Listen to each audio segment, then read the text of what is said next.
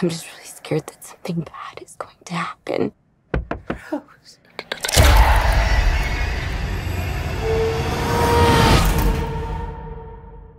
All right.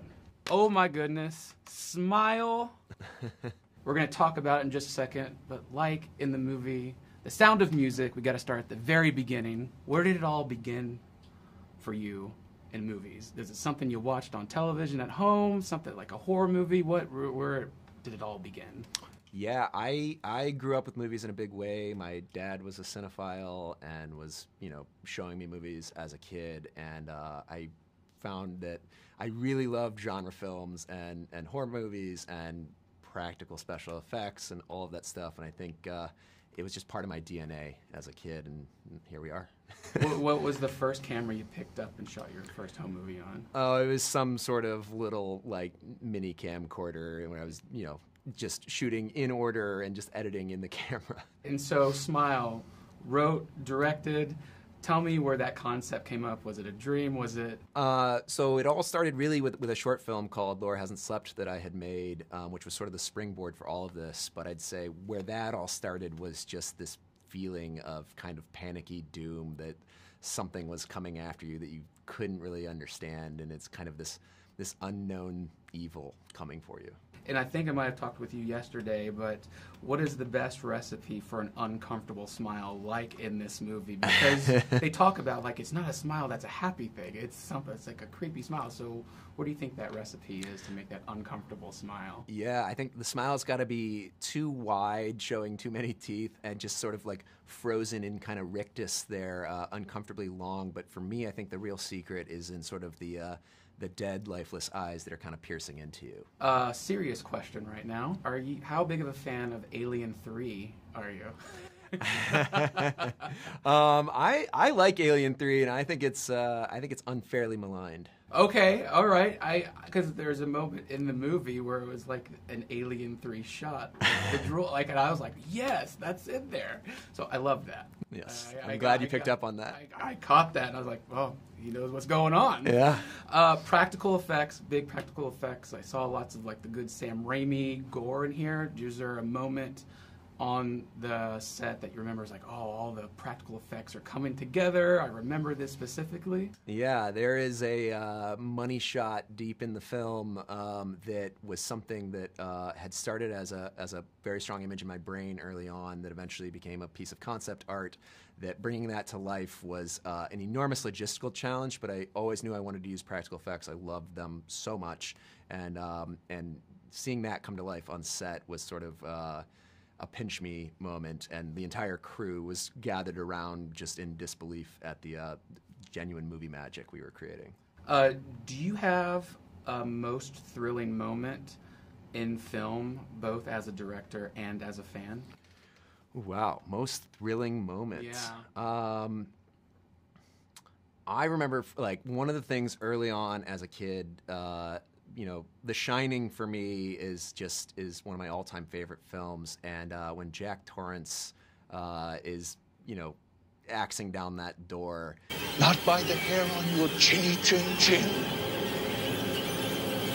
Then I'll huff, and I'll puff, and I'll blow your house in.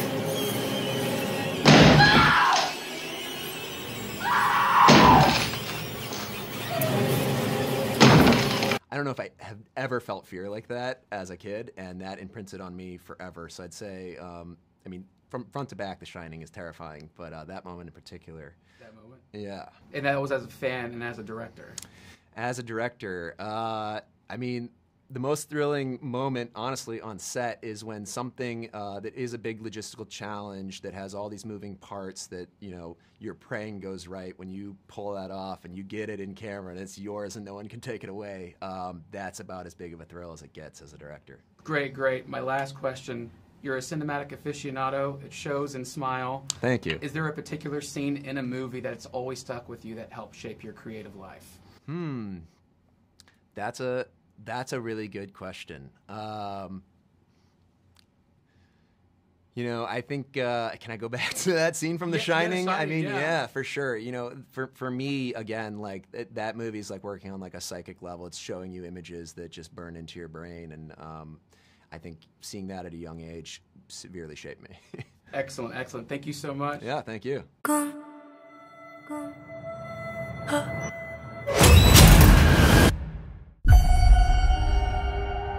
What is it you like to talk about? My patient. Hi. I know you're nervous. I just want to have a chat. I'm seeing something no one else can see except for me. It's smiling at me. Oh my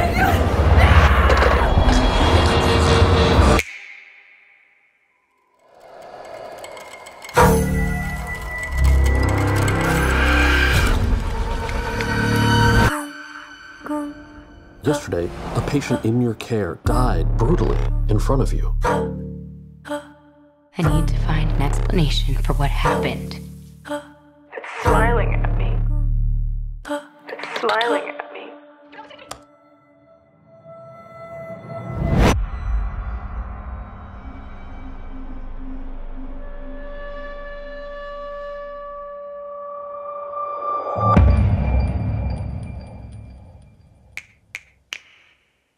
You're going to die! You're going to die! You're going to die! You're going to die! I found 20 cases involving 19 victims with a direct line linking them all together.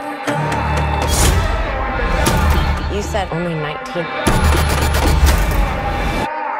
Why is it that everybody else who's seen it is dead and you're alive? I've seen it too. You? How long between each victim's death? None of them survived longer than a week. Today's my 4th day. I am not gonna keep running. I have to face it. How does it make you feel?